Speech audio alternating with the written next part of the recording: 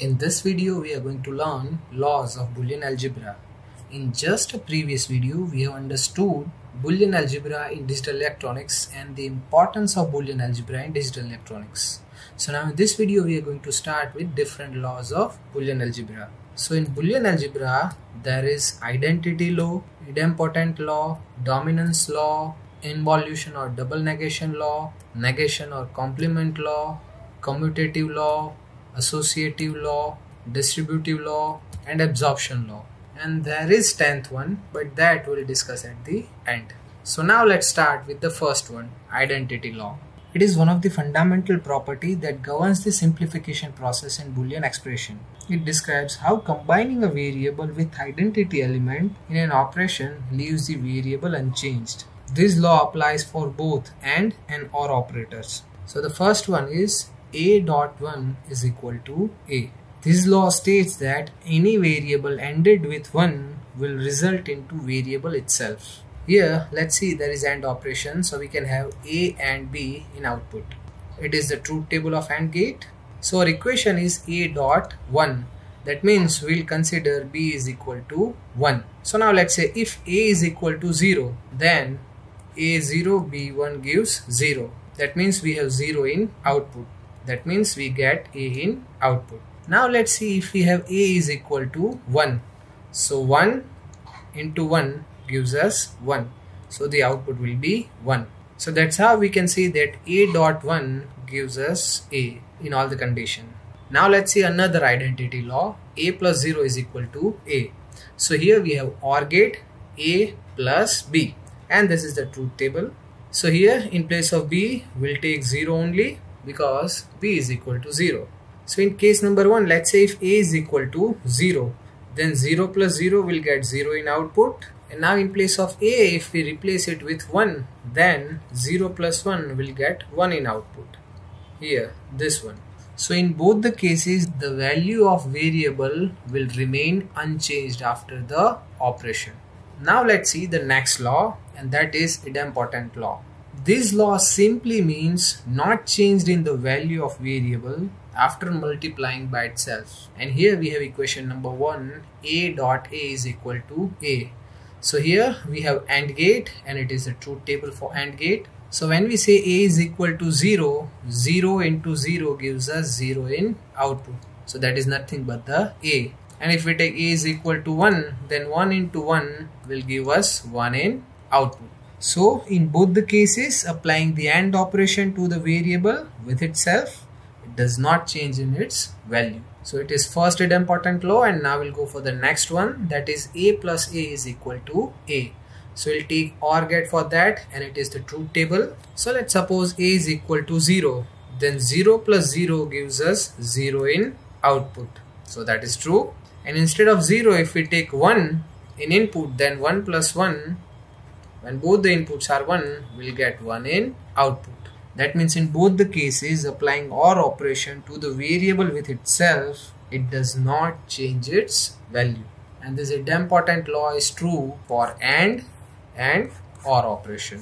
Now let's jump to the next law, and that is dominance law. This law is another important law in Boolean algebra. This law says when a variable gets combined with the dominant value, the output of operation will be the dominant value itself. Let's say our first equation, A dot 0 is equal to 0.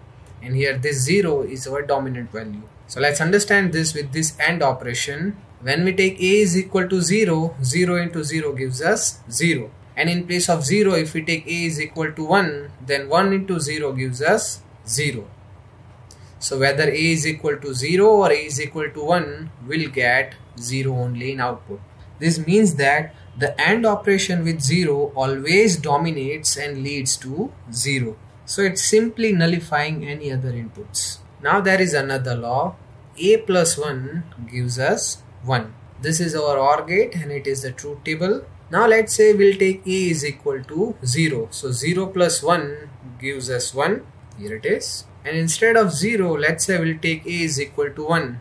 When both the inputs are 1, it will give 1 in output. That means the OR operation with 1 always dominates the result in 1. or simply you can say it will override any input to ensure the outcome is always 1. And all the laws that we have just studied and we are going to study, they all helps in circuit reduction, fault analysis, logical circuit fixation and many more applications. So to understand this law is very much important for anyone who is dealing with digital electronics. So now let's move ahead.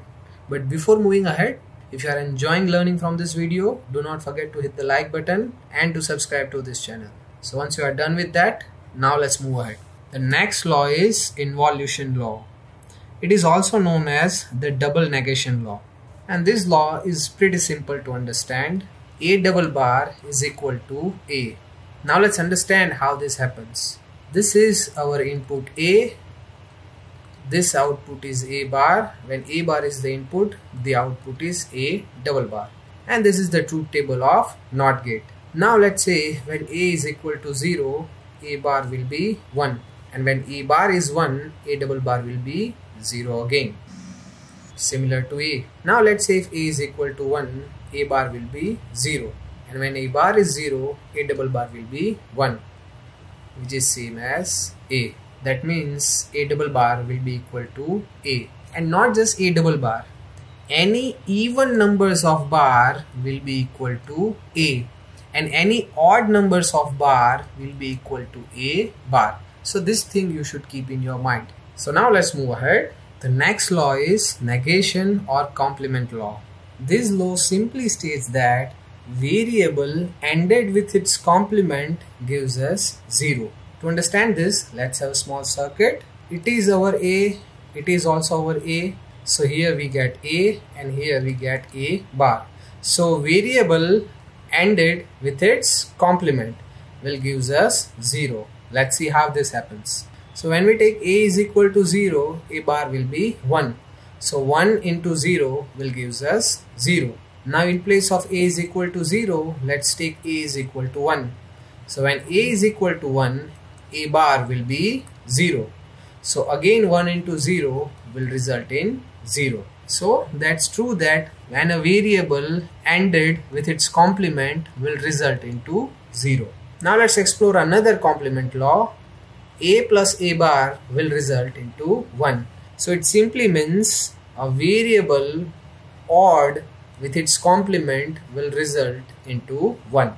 And to understand this, let's use this circuit. It is our A, so this will be the A. So here we have A and here we have A bar. So now let's say A is equal to 0. So when A is 0, A bar will be 1. So 0 plus 1 will gives us 1. Now instead of 0, we'll take A is equal to 1. So when A is equal to 1, A bar will be 0. But still 1 plus 0 will result into 1. So when any variable odd with its complement will result into 1. Now let's jump to the next law, and that is commutative law. This law means that the order in which the variables are ended does not affect the result of operation. Again I am repeating, the order in which the variables are ended does not change the outcome.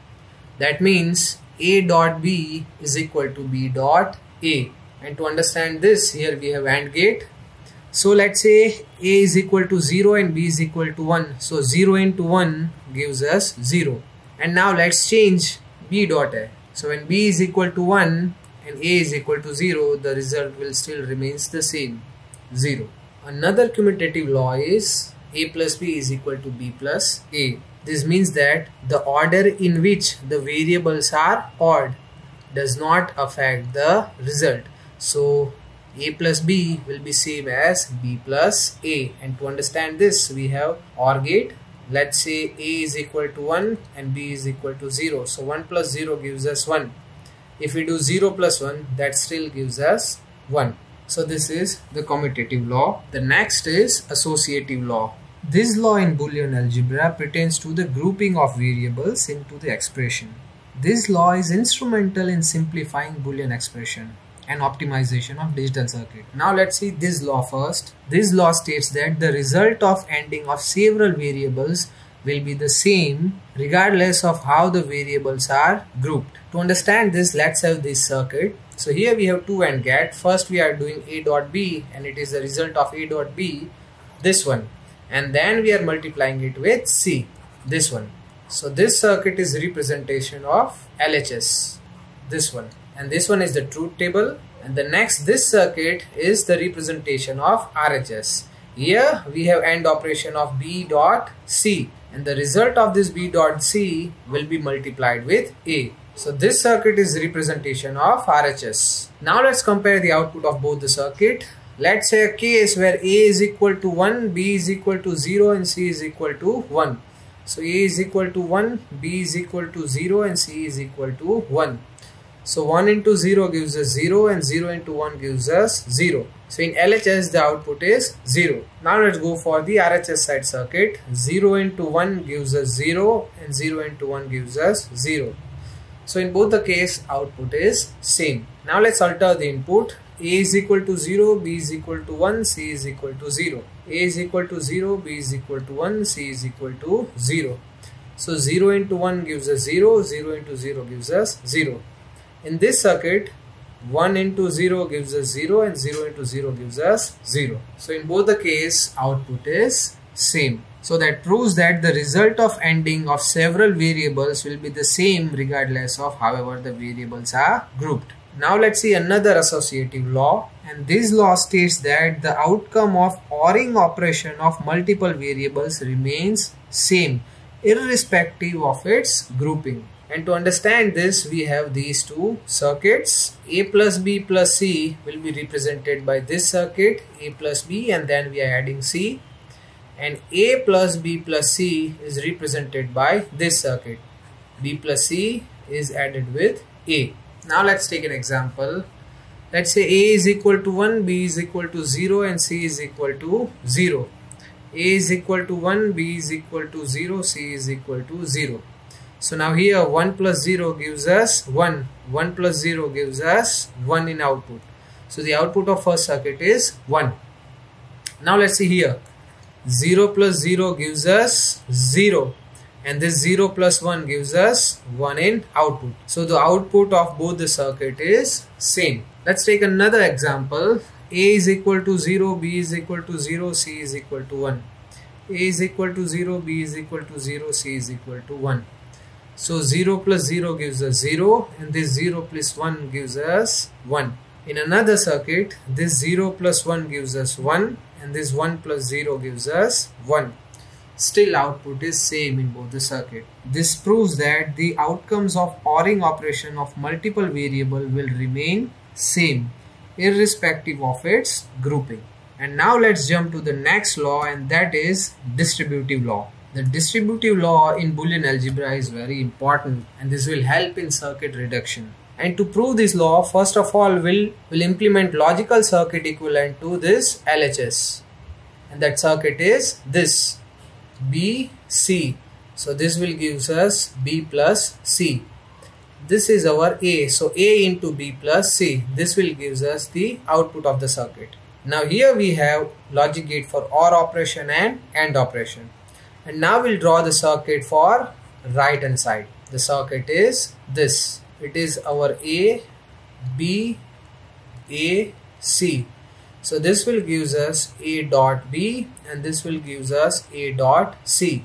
And finally we have the addition of A dot B plus A dot C. So now let's take an example. Here we'll take A is equal to 1, B is equal to 0, C is equal to 1. A is equal to 1, B is equal to 0, C is equal to 1. Here A is equal to 1. So 0 plus 1 gives us 1, 1 plus 1 gives us 1. Here 1 into 0 gives us 0. And here 1 into 1 gives us 1. So 0 plus this 1 gives us 1.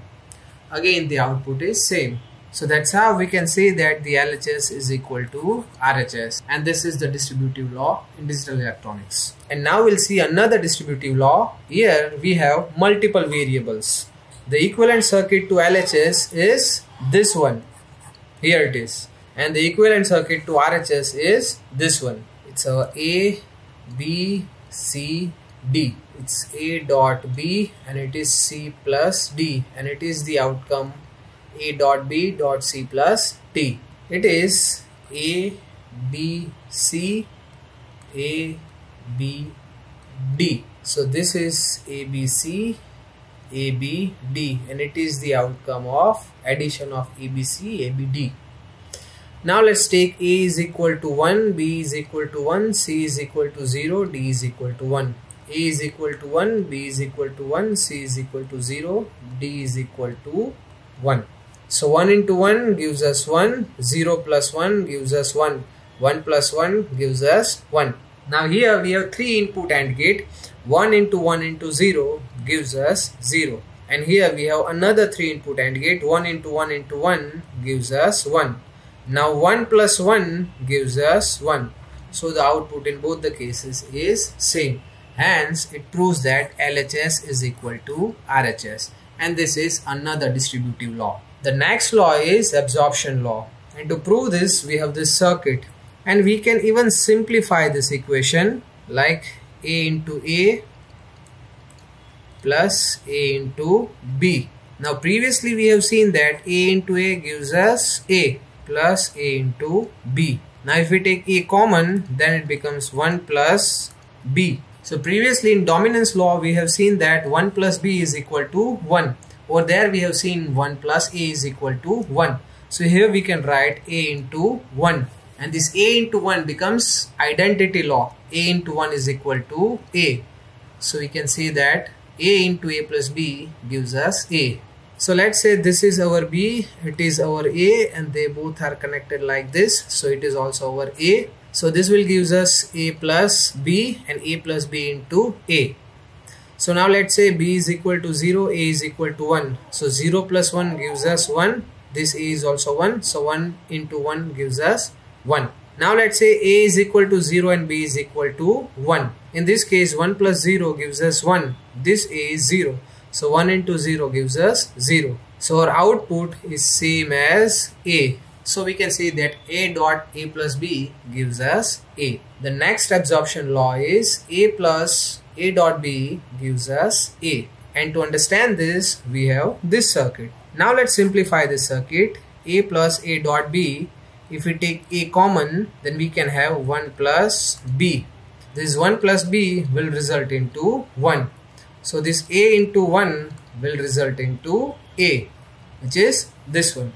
Now let's prove this thing. It is B, A, they both are connected. It is our A. So let's say B is equal to 0, A is equal to 1. So this A is also equal to 1. So 0 into 1 gives us 0 and 0 plus 1 gives us 1. So the output is same as A. Now let's take B is equal to 1 and A is equal to 0, this case. So this 1 into 0 gives us 0 over here. But A is equal to 0, so we have 0 over here. Now this 0 plus this 0 will get 0 in output. That means again we are getting A as our output. So this is how we can prove another absorption law. So these are the 9 laws of Boolean algebra in digital electronics. At beginning I have told you that there is one more important law, and that is De Morgan's theorem. And that De Morgan's theorem we are going to study into the next video. And to jump to that video, just click on this link. So see you into that video.